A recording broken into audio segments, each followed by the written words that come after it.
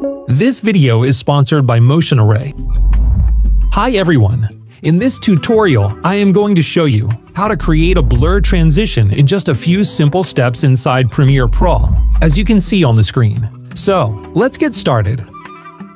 Alright, now we are inside Premiere Pro. As you can see on the timeline, I have got two different video clips. Let's create the blur transition with these two video clips. First of all, we have to create a new adjustment layer inside the project panel. Let's move over to the project panel and right-click, and then select the adjustment layer. We have to accept the same settings as the sequence. Next, click on OK. Now we can drag this adjustment layer from the project panel over to the timeline and place it on top of the two clips. After that, move the time indicator to the middle position between two video clips, because this will be the center point of the transition. Now we have to cut this adjustment layer on both sides with an equal amount of frames.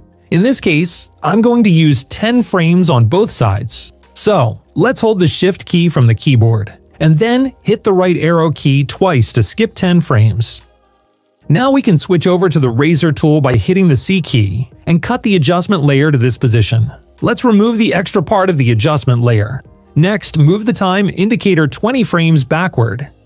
Again, let's switch over to the razor tool by hitting the C key and cut the adjustment layer to this position. After that, let's remove the extra part of the adjustment layer. Alright, the adjustment layer is ready.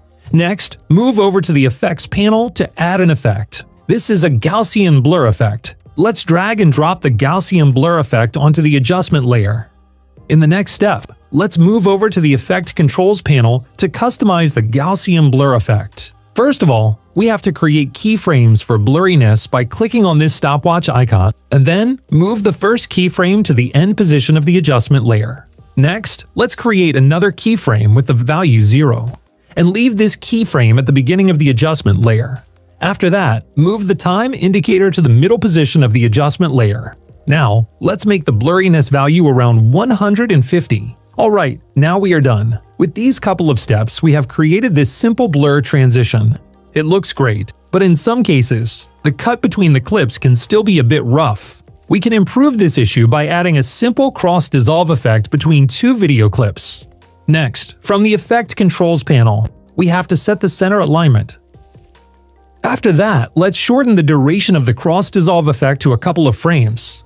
Alright, now we are done. Let's see how it looks now. It looks great. In this way, you can make a simple seamless blur transition inside Premiere Pro.